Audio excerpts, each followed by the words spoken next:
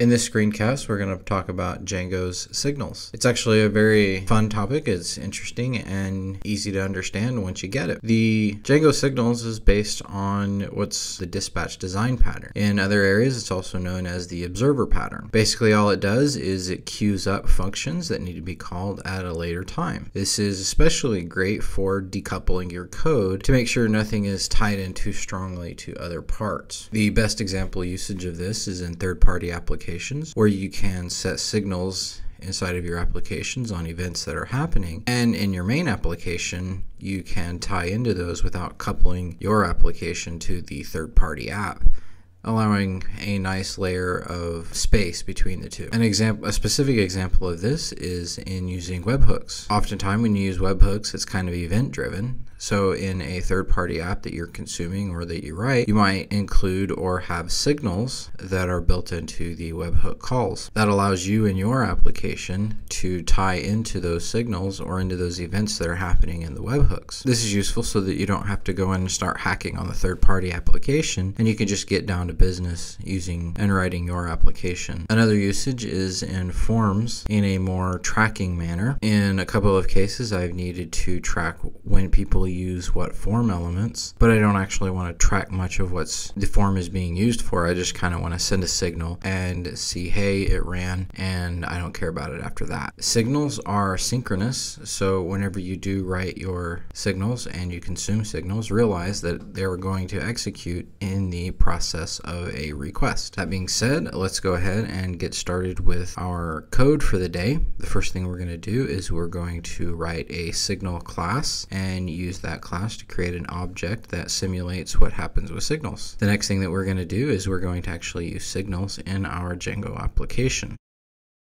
The first thing that we're going to do is we're going to create a signal.py file. In this file, we're going to create a signal class that we're going to use to simulate our signals in Django. We aren't going to do as many fancy things as the signal object does in Django, but we're going to get the point across of you needing to queue up a series of functions that can be called at a later date.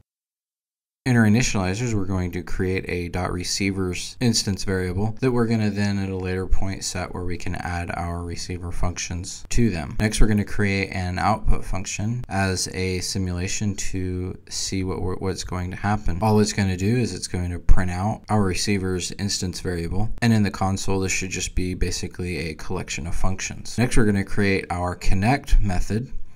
This is actually similar to what's going to be in Django because we need to queue up our functions, and our connect method is what's going to be used to queue up our functions of our signal. It's actually fairly simple. We just append a function that we're going to pass in through the receiver variable to our receiver's instance variable, and then later on that's actually going to be called. The reason we're using the connect method name is because that's the same name that's in our signal class in Django. Now that we have something basic working, let's go ahead and try to use our object a little bit. First, we're going to create a function named called, and all it's going to do is print something to the console. Next, we're going to instantiate signal first and assign it to S. Then we're going to call the connect function and pass it our called function in. After that, we're going to call our output function, and it'll just show out a list of all of the functions.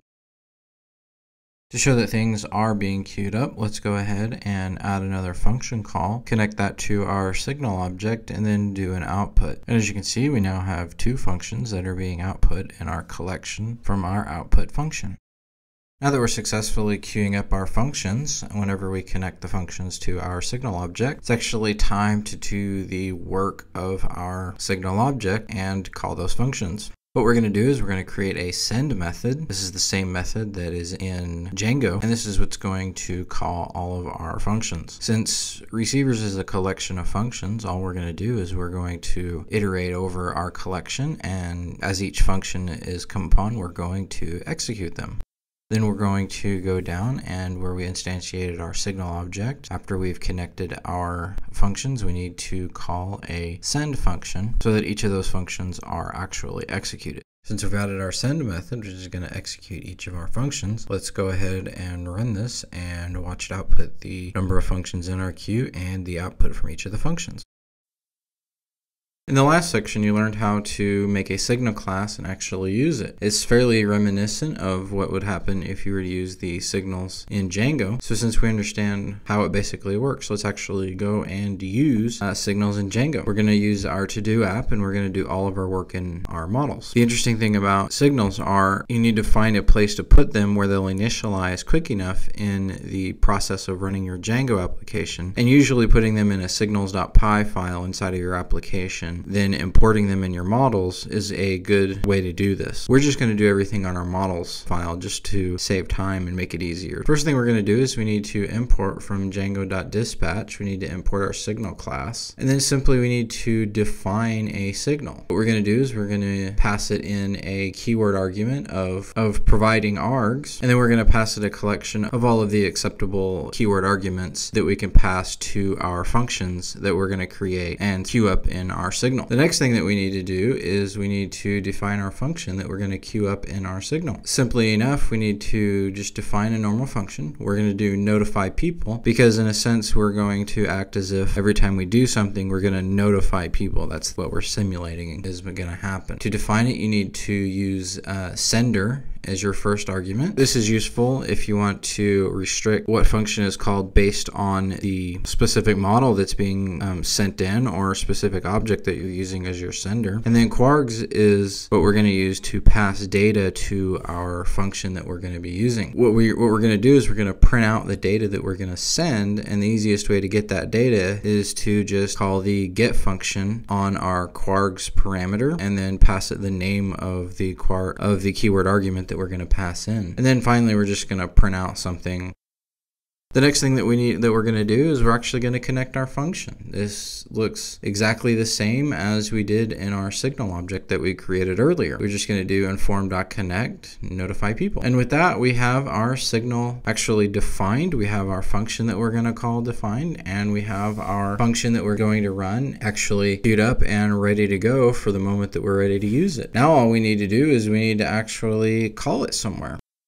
So in our item model, we're going to define a method named notify. Inside of notify, we're going to create a small list and add it to data. We're going to put some data in our data variable. And then finally, we're going to call our send method on our signal. We're going to pass in the sender. In this case, the sender is the item object. So we'll just do self. And then we want to pass in data. We're only able to accept the data keyword argument when we pass in our data. So we're going to assign data equal to data. And with that, I think we're actually ready to look at this. To test it, we're simply going to open up our interactive shell and import our model. And once we have our model imported, we're just going to define a new item, and then we can call our notify method. As you can see, once we call our notify method, it output the list that we sent it, and then also outputted our other statement. That's all fine and dandy, but what if we want to do something a little more useful, and on every save, we want to notify people that something happened?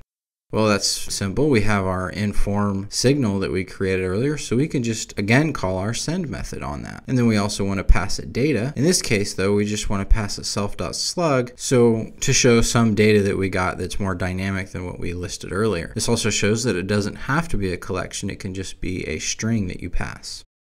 Now that that's done, let's go ahead and open up our interactive shell again. I've already done our import and created our item object with our required fields. Next, let's just go ahead and hit the save method. As you can see, it passed the slug in and called our function. Now that that's taken care of, let's go ahead and add another function into the mix. In this case, we're just going to go below notify people and create a new function called notify admins. It's going to be pretty much the exact same, so I'll just fill in the code. The only trick here is that we want to go ahead and hook this up and connect it to our signal. And instead of doing an inform.connect, we're going to use a handy receiver decorator that comes built into Django. So we need to do our import. And then above our function call, we need to actually use our receiver and pass it the inform signal that we have defined already. So let's jump over to our interactive shell again. Everything's already filled out and ready to go. And let's run the save method. As you can see, it's actually gone ahead and run both functions and passed along our slug.